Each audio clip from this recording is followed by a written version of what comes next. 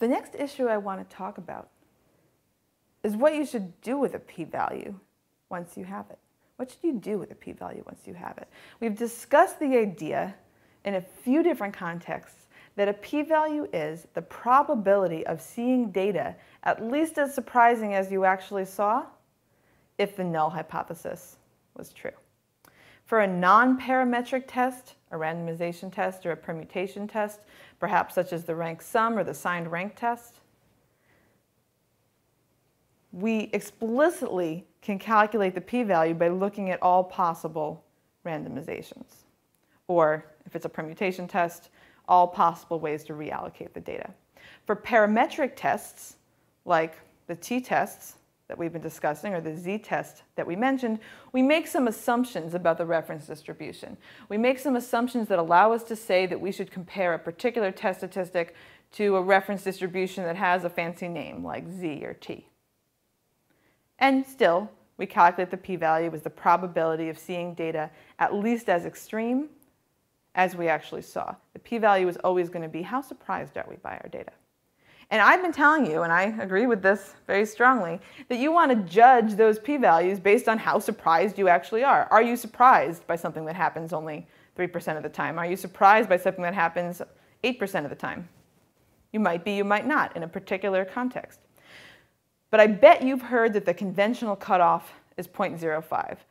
And there is nothing special. Again, there's nothing special about that 0.05 cutoff. It's just a convention.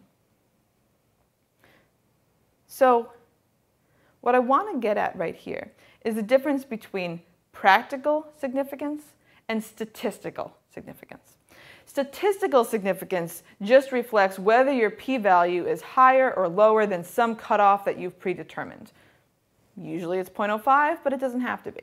So maybe before you did your hypothesis test, you declared, I'm going to say that my result is statistically significant if the p-value is less than 0.05. And then you get your p-value, and if indeed it's less than 0.05, then you can say it's statistically significant. If it's greater than 0.05, then you say, my result is not statistically significant at the 0.05 level, the 0.05 cutoff. That's statistical significance.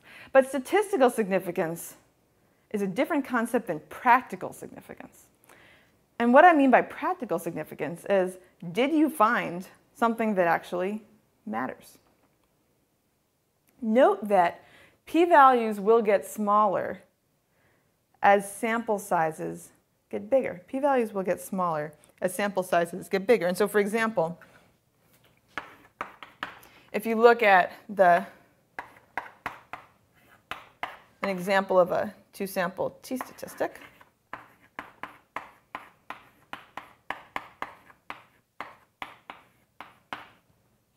let me compare this to a t-distribution. In other words, we look to see whether this value is above 2 or less than -2. This is the difference in means, right? Then we have the sample variances. Then we have the sample sizes. Suppose that the difference in means that we observe is not particularly big. So suppose that we're doing a medical study, and these are the averages for the proportion of people who were cured, something like that. Okay, this is the proportion of people who were cured.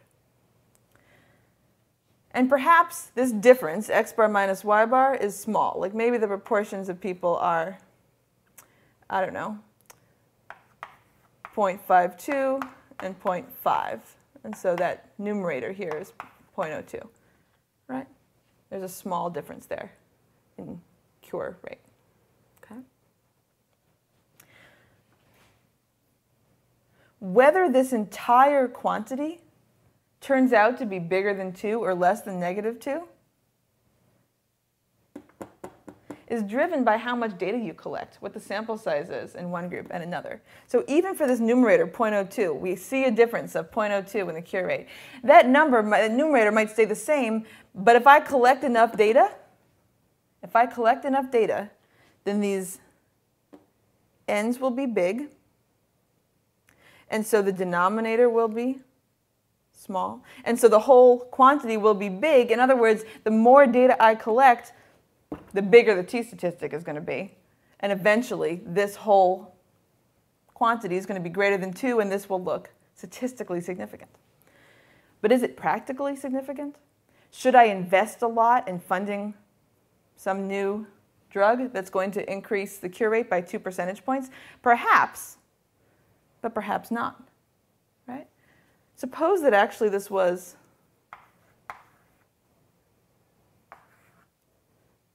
a 0.502 cure rate minus a 0.500 cure rate for a difference of 0.002. It's hard to imagine a context where we'd want to invest a lot of money in some new drug, invest a lot of resources in some new drug that increases the cure rate by such a tiny amount. But if I increase these sample sizes enough, eventually the p-value for this difference will be less than 0.05, because this entire statistic will eventually be greater than 2 if I keep on increasing these numbers with this as the numerator. Practical significance has to do with whether the difference between groups that you observed would have a practical impact. Is it important to use one thing as opposed to another if they differ by 0.002? Probably not in most contexts. But this difference could be statistically significant or not, just based on the sample size. Similarly, suppose I do a study with a big difference here, right? So maybe I see 0.7 minus 0.4. Okay, that's a 0.3. That's a big difference in terms of cure rates. But if my sample sizes are tiny, if I only had a few people in each group, even though this difference in means is so big, I might not reach that 0.05 cutoff.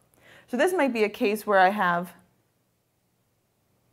practical significance because I probably want to invest, say, in a drug that's going to increase the cure rate from 40% to 70%, but because I have a small sample size, I might not technically get to that 0.05 cutoff, statistical significance at the 0.05 level.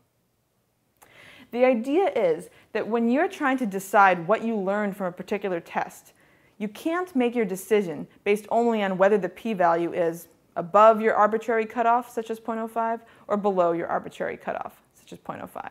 Instead, you want to take into account that p-value, that information, but you also want to look at what the data actually says. What does the data actually say?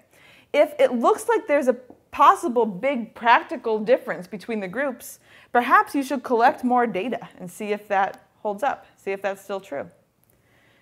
If it looks like there's a tiny difference between the two groups that couldn't possibly be practically important, then maybe you're getting statistical significance only because you collected a lot of data, and it's not worth pursuing the new treatment any further.